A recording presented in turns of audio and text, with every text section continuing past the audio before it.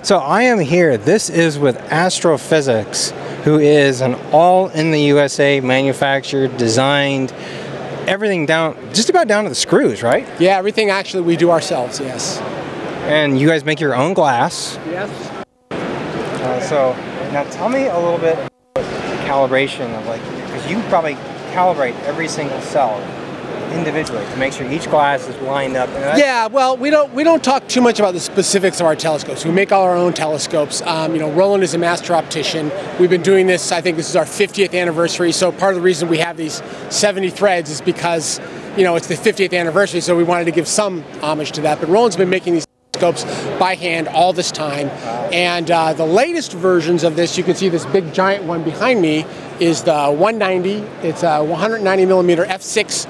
And the design is called a CS, which is a Christian super achromat. So a super achromat is the fourth level, the highest level of correction, and it deals with spherochromatism. So you kind of start out, you got the doublets, you've got the achromats, and then you've got the apos, and then you have the super achromat. So this is really an extraordinary design.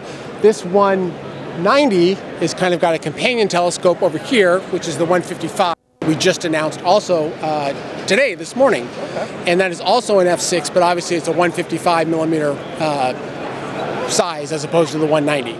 Now they are f6 natively, right? Natively f6, yeah. So normally you're not going to see a telescope at this speed for this kind of aperture, right? For this focal length. So it's incredibly well corrected.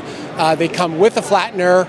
And the image circle is it can accommodate up to a medium format image circle. So 60 millimeters, at least on the 190, 64 millimeters, which is the larger 150 megapixel on the 155. I know with the faster f ratio being negative, it makes that tube a lot shorter, which is this is kind of imposing looking because it's big and it's round. It's almost like a Newtonian in diameter, but length. We were just talking about there's another 180 that's not too far from us in a different vendor's booth, but this is actually much shorter than that one there. Yeah, so it's the faster speed and everything. It really makes it a nice, compact, fairly lightweight design. Do you also make a focal reducer to even go faster than that? So for the 155, we do have a focal reducer, or at least it's planned, at f4.8, so it's about a 0.8x reducer. No focal reducer planned for this. This is really kind of if you're going to buy this kind of telescope, you're going to want to use it. It is optimized as an imaging platform. Okay. So with the flattener, that's what you're going to want to be using it for. Well, probably big sensors are going on this thing anyway, so. I would hope so. I mean, you don't really want to take something like this and just kind of stick a tiny sensor on it. But like I said, we've made it so the image circle is absolutely fabulous, out to 60 millimeter diagonal. So you're talking 100 megapixel medium format.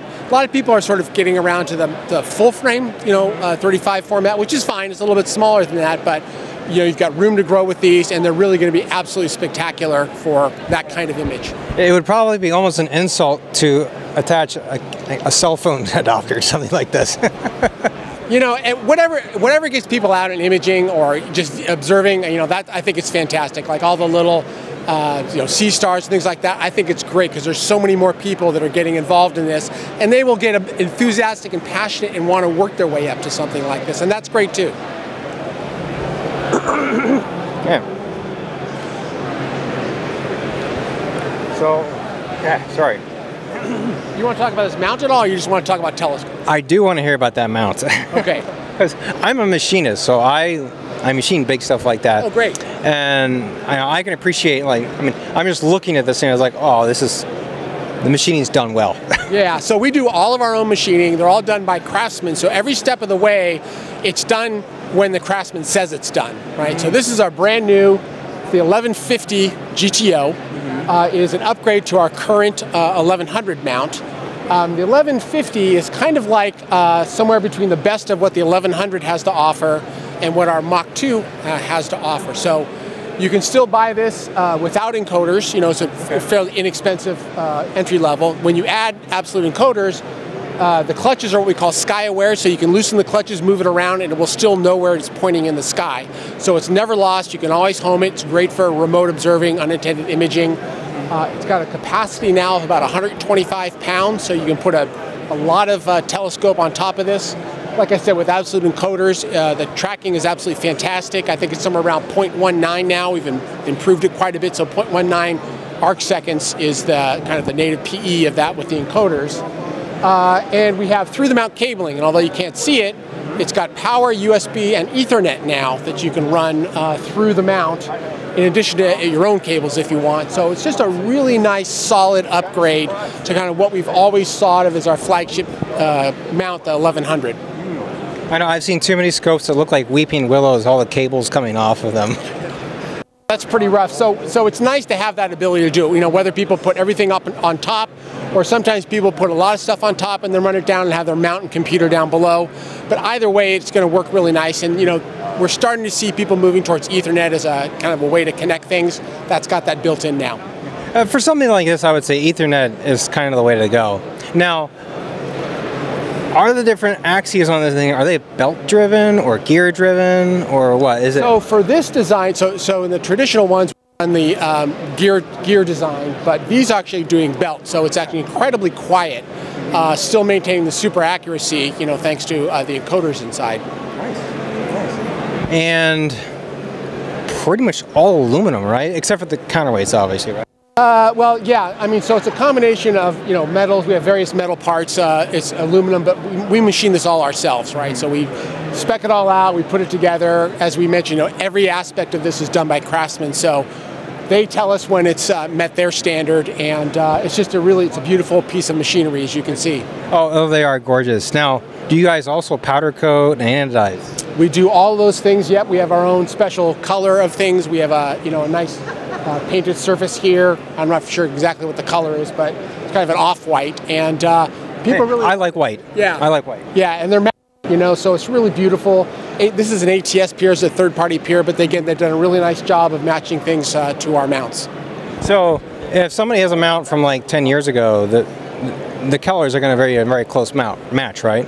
Yeah, so well, we have people who show up here, they've had their mounts, 20, 30 years, possibly even longer. We did have black mounts for a while, like the Mach 1, some of the old 400s and 600s, but yeah, when we started moving to the white color, people show up, you can barely even tell that they're as old as they claim they are. So we've got a lot of folks.